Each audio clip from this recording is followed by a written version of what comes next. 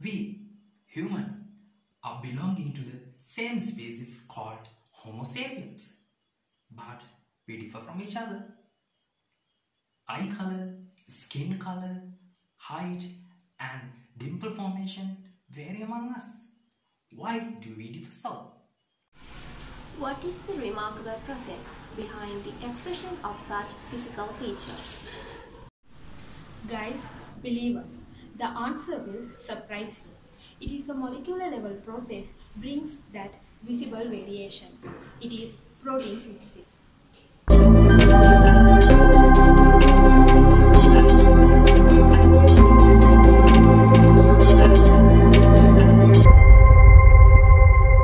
It all begins with the special molecule, DNA, the substance of inheritance. DNA affects on the phenotype of the organism. The sequence of bases in DNA will determine the sequence of amino acids in polypeptides. It will lead to the formation of a functional protein. Protein will work on expressing what is written in the DNA. A series of complex steps are involved in this process. In converting the information in DNA into the makeup of cell's protein, cell doesn't use the information directly. Instead, an intermediate called RNA will be used in between DNA and protein, splitting the process into two major steps.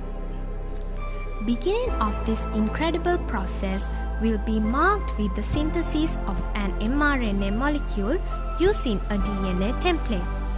The process involved will be the first major step of protein synthesis, transcription. The transcription will mark its initiation with the assembly of transcription initiation complex at the promoter of the gene to be expressed. Then, RNA polymerase II will move along the DNA molecule, unwinding it to read.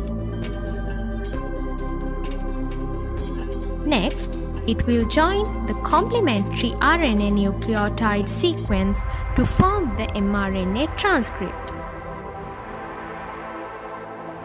Finally, the transcription will be terminated with the stop signal,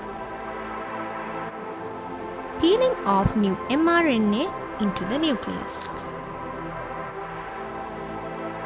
Before entering the second major step, the mRNA produced will be modified with the help of enzymes.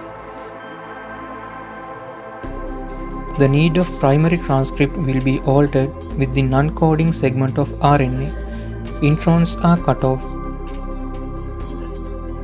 and the remaining parts, exons, are spliced together.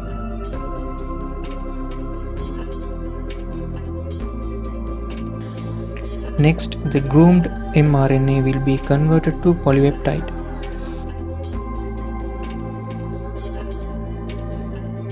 Doesn't this step sound like a translation of a language? If mRNA is considered to have nucleotide language, the polypeptide is considered to have a language of amino acid. The second major step does this language translation like process called translation. mRNA carries the content of the gene in the form of sets of 3 bases called codons, each specify one amino acid. On initiating the translation process, the components of the translational apparatus will come together. Then the codons will be translated consecutively.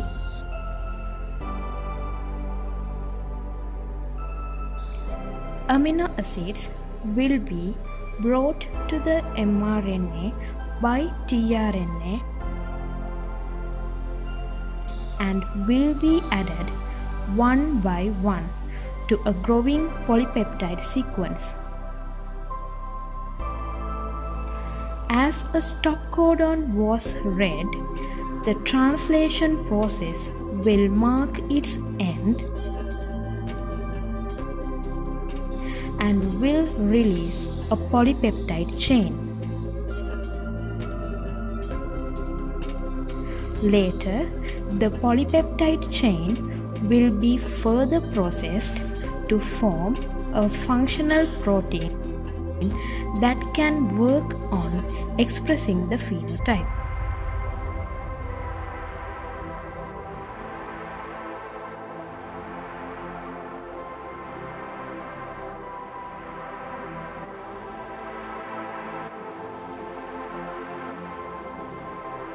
We think you got an understanding one of the core processes of biology from this video.